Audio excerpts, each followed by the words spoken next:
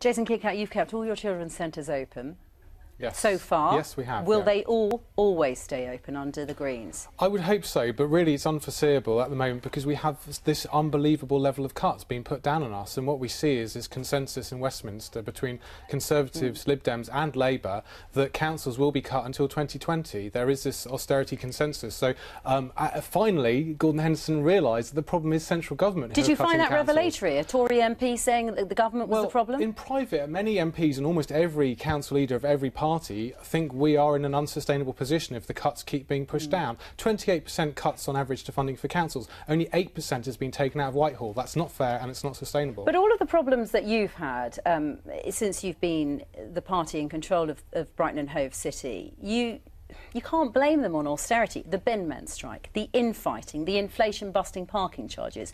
It hasn't always gone well, and you can't always blame the government and austerity. No, absolutely. You know, first time ever running a principal authority, some mistakes were made. But I think the fact that we've delivered or on course to deliver 3/4 of our manifesto promises only halfway through our term shows that we are actually committed to delivering what we got elected for.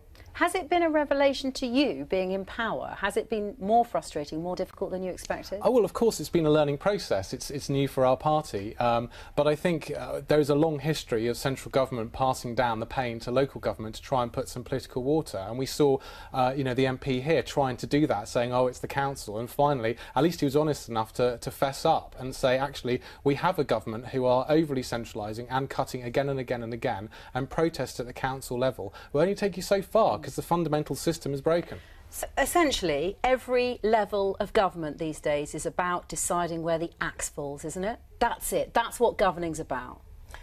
Well, I think clearly there are efficiencies to be had, and we've been able to protect a lot by finding the way to deliver services that are as good, if not better than before, for less money. That is part of it, but that can only go so far, and at the speed and rate, I think, sadly, that is part of what is happening in government, and that's why I'm so worried that until 2020 we have all three parties in Westminster saying that's what's going to happen. Let's see what Labour are promising. Let's see. Labour has issued these hard targets. Now, interestingly, the three Brighton and Hove constituencies are all in there. Jason, how do you keep a foothold in the city when Labour's trying to storm Brighton and Hove?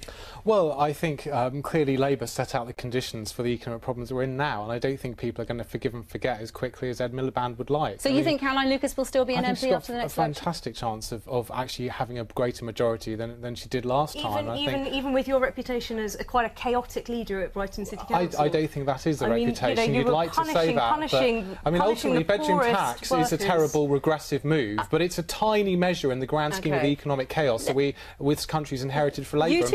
You two won't compete, you know, against each other at the next election. But I have an interesting question.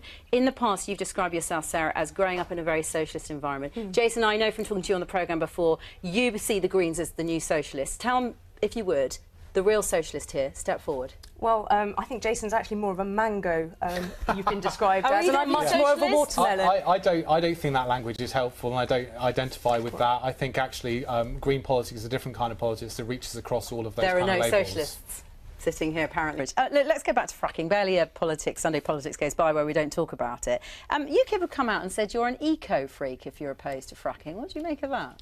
Well, they are climate change deniers. I mean, they're a fringe party. I mean, ultimately, it's very clear that both the geology and the market would not support the wide-scale fracking that George Osborne thinks it would. It is damaging to the environment, and there's clear opposition across the board. That's why we declared our city frack-free.